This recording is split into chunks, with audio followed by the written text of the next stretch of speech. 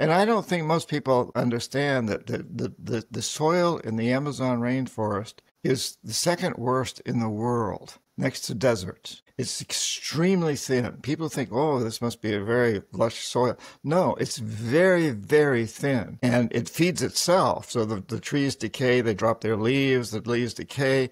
There's all kinds of microorganisms that turn that into soil that can be used. The trees have to spread their roots way out. Their roots are very shallow. But when you cut the trees, the soil then gets washed away in the rains. It may take a couple of years because the root systems may continue. But after a couple of years, it washes away, and below that is clay in most places. The sun then comes and bakes the clay, and you've basically destroyed, even it's extremely difficult to revitalize that, to regrow forests. It can be done, and it's being done these days. We're working on different processes for doing that.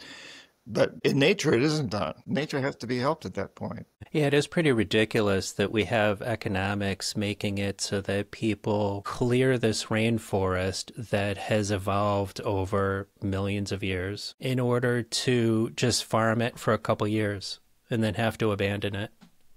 Yeah. It's pretty perverse.